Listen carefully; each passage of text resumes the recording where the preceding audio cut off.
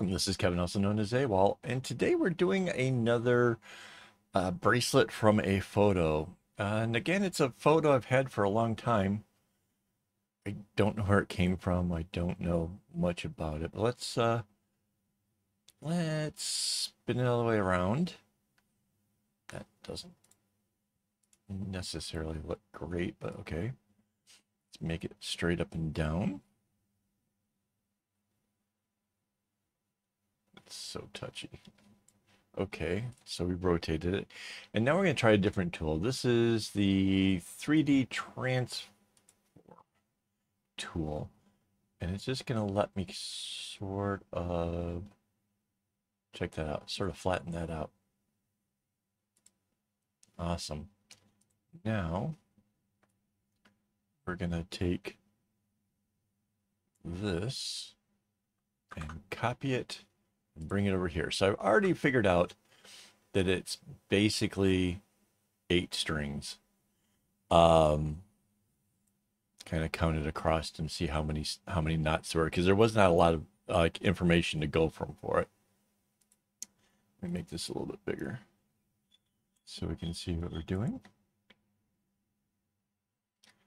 And to pick a point to work off of so we can have a center, we'll go off of one of these, which goes all the way up to the edge. Right, so I need to move this line right here. And we're gonna make the whole bracelet like 1 knot more, and that's right in the middle, so that's good. All right. And then this floating layer, we're gonna put that to a new layer, so we can just kind of move it around. Put it up here. It's a little bit crooked, but I can kind of get the gist of what's going on. So we've got a gray one here. Let's paint, go to the right layer. Okay. So this one goes in the corner. It just goes in 2, it skips 1, goes 2, skips 1, and then there's 1. Comes out here, 2, skips 1, like that. Okay, so there's some things that are going to be kind of confusing about this. One is the string that they used is variegated, meaning it changes colors as it goes along. So there's basically, it's just 3 blacks and 2 of whatever this color is, and the rest is a background. We can make it look like that at the end if you guys want. I mean, that's not a problem. But for doing this, I think it'll be easier just to kind of pick a basic solid color. So I'm gonna go with a pink. All right. So it's here, then it skips 1. Like that. 1, 2, 3, 4, 5. 1, 2, 3, 4, 5. Yep. Here. Oh, wait. Somehow we hit the outer line on that one. All right, there we go. So 2 skips 1, 2, and then 1 there. Cool. So there's an interesting thing going on with the skipping thing, and that's how it's sort of creating these other line things inside here, which is sort of neat. So now this is the one that stays basically solid throughout it all. See? Yeah. And this is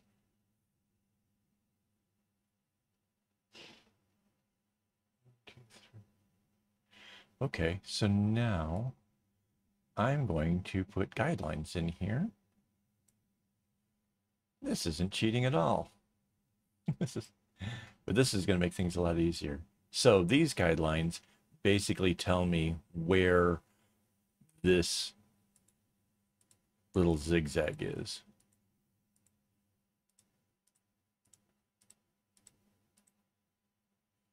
And that makes it so I don't have to count each and every time. Oh, look at that. Ends right there.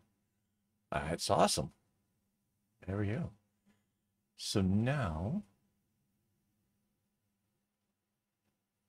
it should be a whole lot easier to do these. So this, it skips the first one, goes all the way to the end over, skips there, skips there.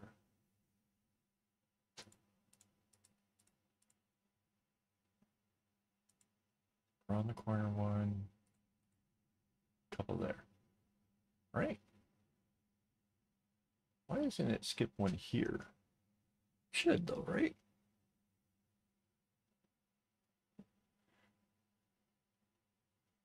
Yeah.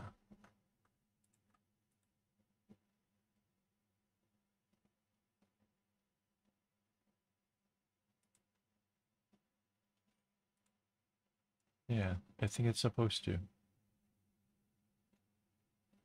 I think it just doesn't look like it here. Maybe they missed it because it does it up here. Yeah, they missed a spot.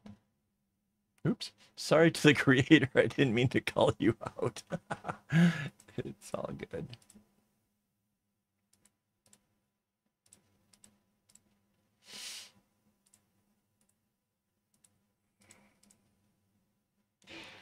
There.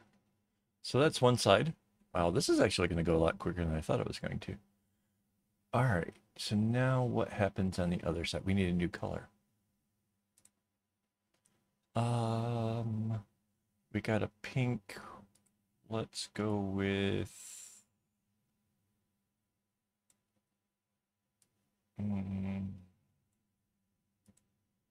go with this. So in here, it's 2, 2, 1.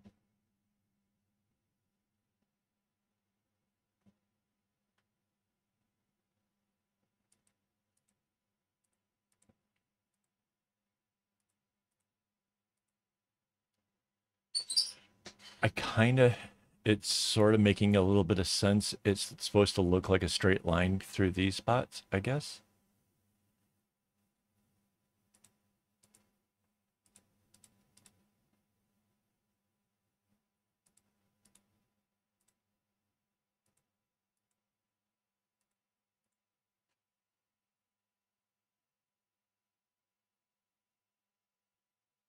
Okay. And now I guess the dark kind of follows suit. Like that.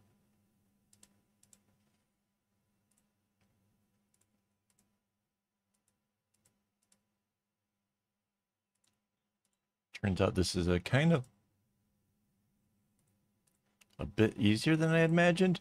It again, they've got like a string going through there, making with like little sparkly stuff, which sort of throws things off just a bit. That's okay. There we go.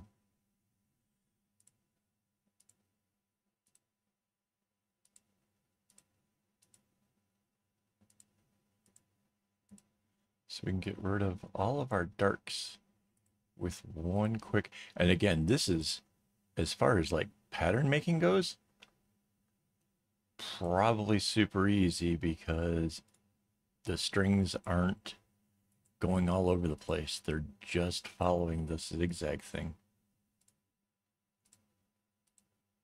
I think I made like a more complex version of this a while back that I really liked, made a whole bunch of them. I think the video had something to do about my obsession.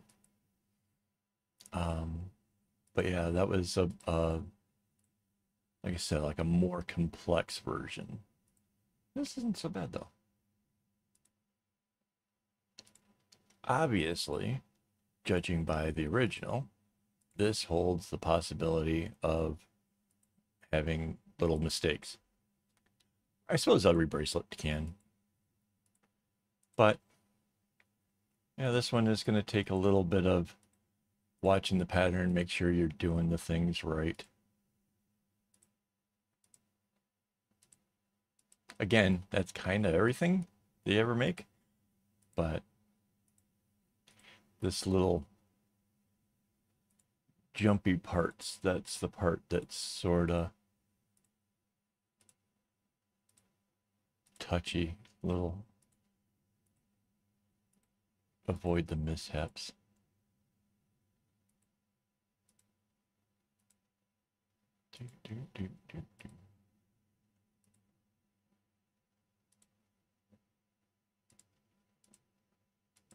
I'm not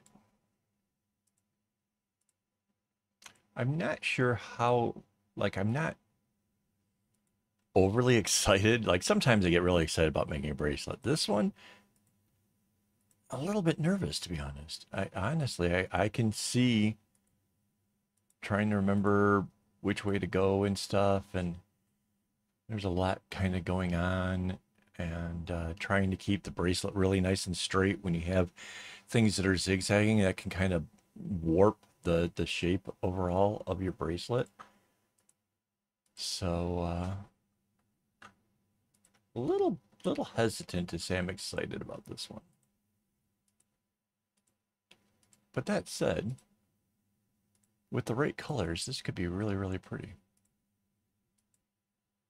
And there's a good chance that I'll actually will do this with some variegated just for the fun of it. I have the string. I might as well do something cool. This is a cool opportunity. The only thing is because I double it up, I don't necessarily, when you double up your string and you have variegated, you don't necessarily get the color fade to synchronize real well. So you get kind of like a marble effect from the colors. Still very cool. I don't know if you've ever seen the videos of me doing that. But yeah, that can be a really, really cool effect. I don't know. We'll see what happens. Maybe I'll deliberately try to cut the floss to get it to line up. Seems like it'd be a little bit wasteful because I might not. Yeah, I don't know.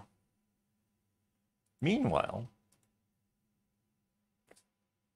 these colors are going to get used an awful lot. Especially this black one down the middle. Going to get used an awful lot. All right, there we go. So now, select by color, and then we need a background color.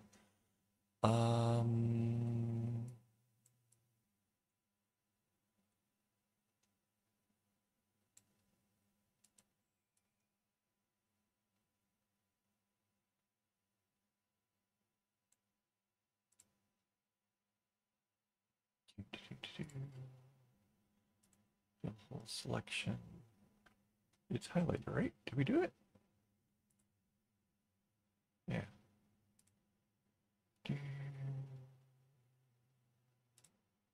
There we go. So now we have a interesting background color.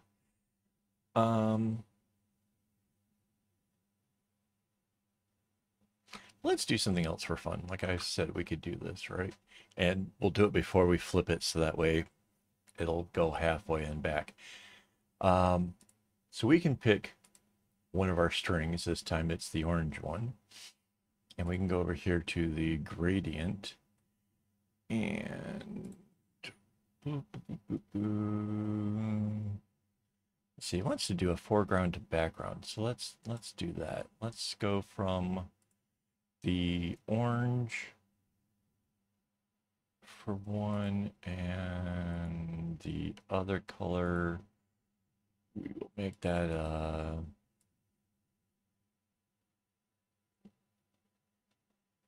really dark one.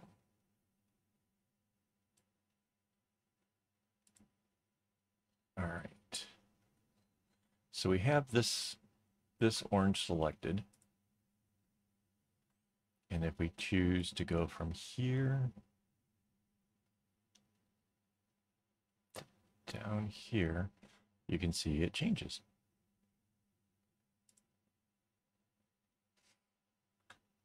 So now let's try that with the pink.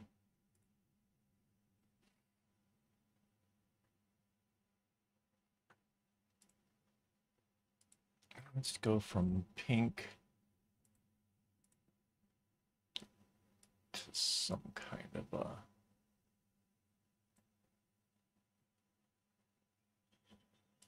super vibranty red.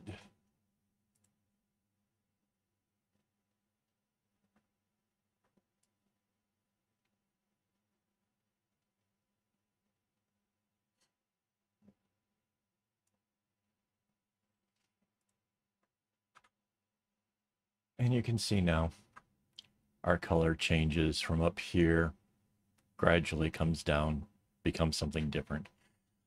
So now our pattern is actually variegated. I don't know why. I just thought it'd be fun to show you in case you were ever curious how to do it. Plus, it's going to make my thumbnail look really cool. All right, now I am going to copy the top half and then paste it down, and then grab the flip tool,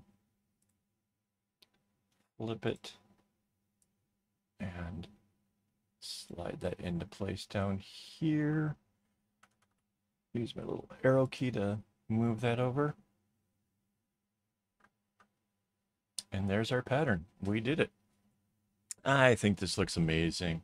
I really do like it. It's silly. It's going to probably haunt me, but whatever. I will be making this next week. So before I go, I want to thank my Patreon supporters as well as my YouTube members for making all this stuff possible. It's you know, I need string to do this stuff, guys. It's a fact. So yeah, thank you very much for all your support and keeping the channel going. So really do appreciate that. And as always, don't get your strings in a bunch.